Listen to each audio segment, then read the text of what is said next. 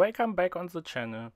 In the last video I've shown you how you can install SillyTavern and KoboldCPP by hand, and this time I want to show you another way to do it. So as we have already Git installed on the computer, or you can install it from the Git webpage, then we can clone here the SillyTavern Launcher.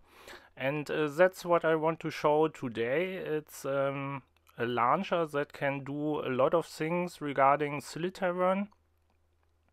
First of all, we need to clone this repository here. And as I've shown before, I've got Git on the system here. And so this is my AI machine, because I have a little bit more power on that machine. It's Windows 11 that I'm logged in here remotely with VNC. And when we now start the installer first, we can install SillyTavern here, and he will get SillyTavern then automatically from the repositories.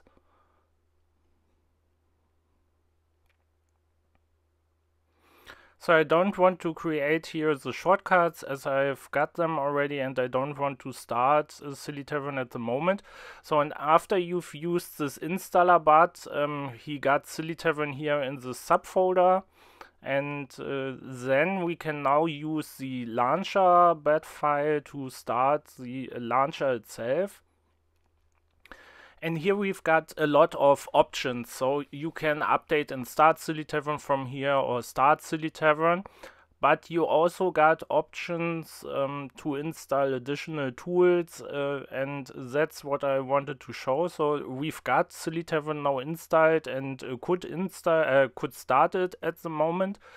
But we also wanted to install Kobold, and they've got here an installer for Kobold. So if you go into the app installers, here are the different options. So Kobold is text completion, and if we go now into the text completion section, we've got here Ubabuga. It's another server that can run. Then we have Kobold, and we have Tubby.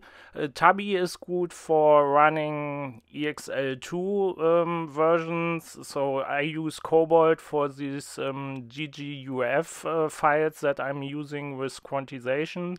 And then you just select here your GPU type, and he will get the correct version, and we can start Kobold here from that. So, and that's another quick way how you can get the files without looking them up on your own and installing them on your own. You can all have here from the launcher. And yeah, then what else? So if you look here into the core utilities, you can get some other tools that you perhaps need for your playing around with this AE topics. You have here the different voice APIs that are available, and also here the image generation APIs. I personally use Comfy UI for that, but of course there are different ones here. And also this all is very good documented in the wiki, and that's all I wanted to show today.